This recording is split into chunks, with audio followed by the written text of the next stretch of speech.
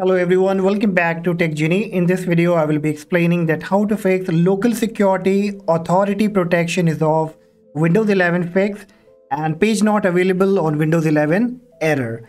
So you get different kind of error messages now after the new update. So if you are getting any kind of such kind of error message on Windows 11 after a new update, then follow my steps.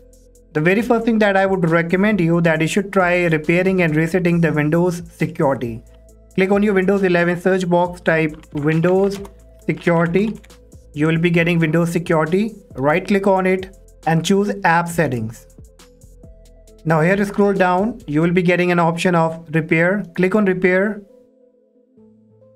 Once done, then you have to click on Reset. Click Reset again. And after this, you can check back if the problem has been fixed. And in case if this doesn't work, then next what you have to do, you need to click on the search box again, type REGEDIT. From the suggestion, open the registry editor, then click on yes. Now here we have to make some changes from the registry. So click on H key local machine, then go to system, then on CurrentControlSet, then on control. And here you have to look for a file key that is LSA. So keep scrolling down until you find LSA. Once you get it, click on it, and then on the right hand side you will find a key called RunAsPPL. You just need to make a double click on it, and here you need to change the value data from 0 to 2. Then click on OK. Again right click on the blank space, hover up to new, choose .32-bit value, name this as RunAsPPLBoot. Now again double click on it and change this value data from 0 to 2. Then click on OK.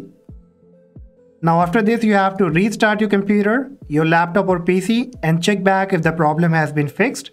Now in case if this also doesn't work for you, then again you have to open the registry editor.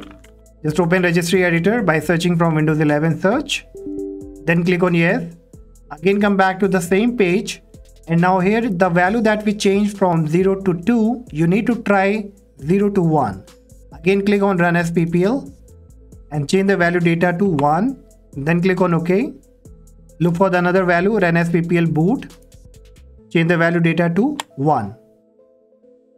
Again restart computer and check back if the problem has been fixed.